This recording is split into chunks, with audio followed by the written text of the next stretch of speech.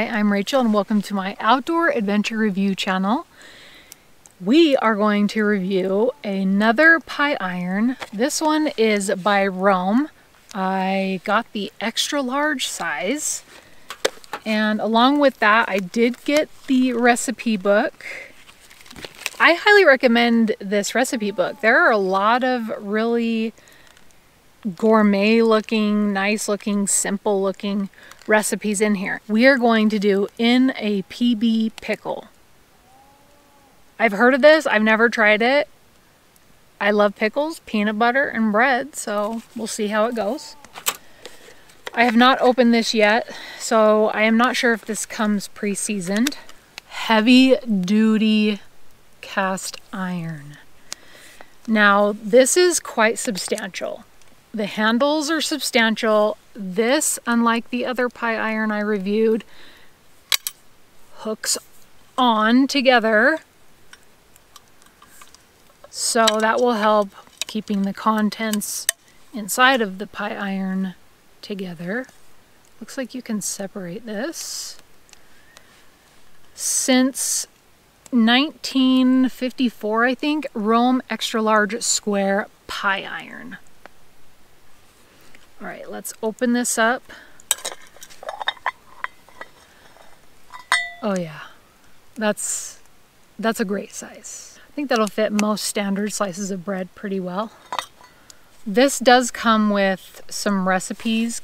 Okay, so some continuing care tips. After each use, clean the pie iron with hot water and a soft brush or sponge. A mild soap may be used with care, however, cleaning with too much soap or an abrasive brush could remove the seasoned finish. Always dry it completely. Oh, this is pre-seasoned. I almost completely ripped that off. Okay. Your Rome pie iron has now been pre-seasoned and is ready for use. Okay, good. There are a good amount of recipes in here. We've got some sweet treats, classic fruit pudgy pies, sweet and salty s'mores, honey date pie, banana split, and then there's some savory pies and sandwiches, Dutch ham and cheese, grilled caprese. I think there's a recipe in there as well for that. And then beyond pies and sandwiches, you got eggs and potatoes, meat and fish, and a 10-year warranty. We've pretty much lost all daylight. So we are going to work with the fire that we have. And some tips on how to load your pie iron. You'll use margarine or cooking spray to coat the pie iron or the bread. Then you'll place your bread down, load your filling, and then put your other piece of bread over that. And this recommends to not be this says that some ingredients will cook down, so go ahead and load up your pie iron. I almost was going to make the Elvis, the fat Elvis, which is peanut butter, banana, bacon. Yeah, that looks good too. You'll use your bread. I got wheat bread. This is white bread, but I'm sure you use whatever bread you want. Peanut butter, dill pickles sliced, and lots of them. So we are going to butter our bread now. It is a bit chilly, so I'll probably actually also put some butter in the pie iron. Okay, that'll melt. Oh, that fits beautifully. Beautifully. So perfect. We'll get our peanut butter.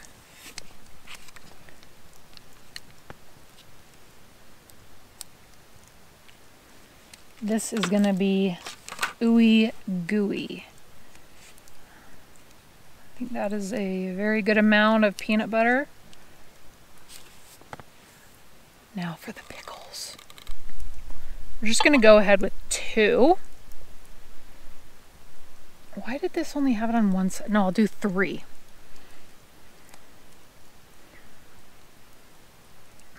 All right. I'm just going to put the butter in here. That's good. That worked well. Do I put peanut butter on this other side? No. The tips in the cookbook are to put your pie iron in the fire as flat as possible. And then depending on what you are making in your pie iron, you're gonna wanna check on it like every few minutes. You're gonna wanna check on it every few minutes and turn it every 3 to 10 minutes. So this is probably not gonna take very long.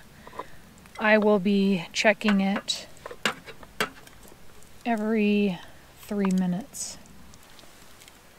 The wood from Maverick does not burn very well. That is as flat as I can get it. Ideally, you'd probably want it on some coals, but this has been going for probably almost an hour now, and I've had this wood for a while. It's bone dry. I'm never gonna buy wood from Maverick again. All right, we will come back when we flip it and check on how it is doing. I think there's progress. It's smoking. Ooh.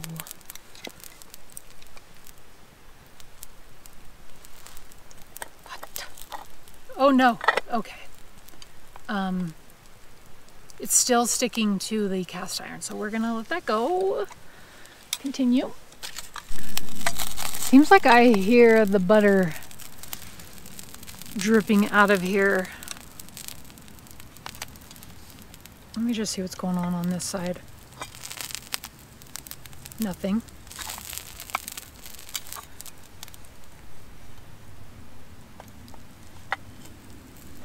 Oh my, that's very well done.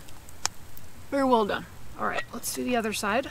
I'm resting it on this other log just so it's not directly on the fire, because that is probably what burned the other side. So we'll let that go for a bit and then come back and try it.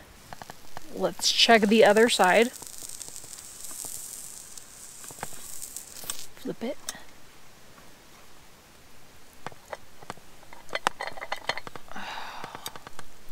Yeah, so the piece of bread doesn't want to come off. Putting some peanut butter on the other piece of bread would have helped it all stick together. So you should probably put your items on each slice of bread. We have a well done piece here. Okay. This side is almost perfect.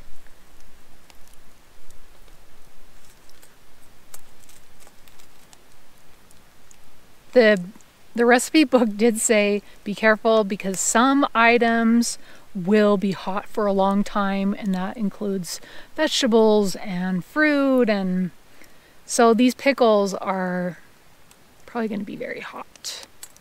Let's try a not so burned side.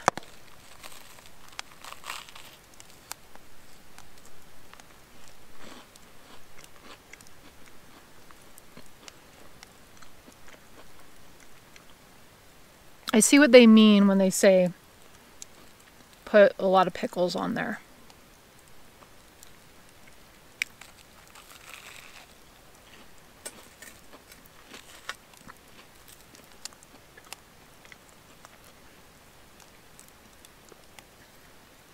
It's hard to taste the peanut butter. I taste the pickle. It's not very overpowering. I taste the butter. I thought I put a ton of peanut butter on here. I must not have.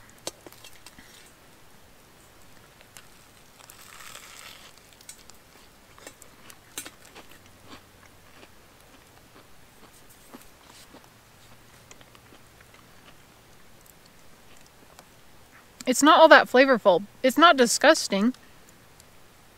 The ingredients aren't really popping out at me. I think the pickles cooked down, so the flavor there isn't as strong. Definitely should have put peanut butter on both sides, more peanut butter. But it is tasty. I'll have to give it another go around. Cook it much more quickly than I did. And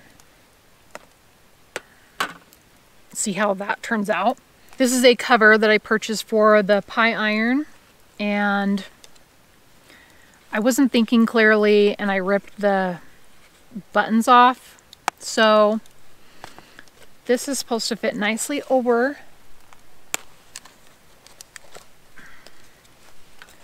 the pie iron. Okay, I don't think that's gonna fit. No. Is it? Oh, it is.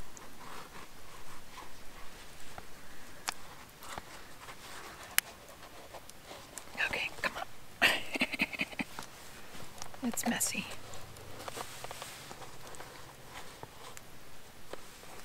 There was a tip in the recipe book that said if you have any old bags from camp chairs, you can use the bags as a, I'll have to see if that works when it cools off, but you can use the old camp chair bags as a bag for the pie iron. What I really like about this is the size. I think that this should be the standard size for pie irons. I like that it is really heavy duty. I love that it came pre-seasoned. Thank you for that. Because you buy this, you take it right to the outdoors and you want to use it right away. So it's good that they pre-season this. I like that the handles are, as I said earlier, very robust, and that this clip keeps both of the handles together, closed. Overall, I think that this is a great pie iron. I will be using this on many more camping trips to come. So check out my vlog channel, Rachel in Real Life, for that, because I will be cooking more recipes from the cookbook. And let me know if you've ever used a Rome pie iron. What do you think? And what kind of pudgy pies do you make? I thank you so much for watching, and I will see you in my next video.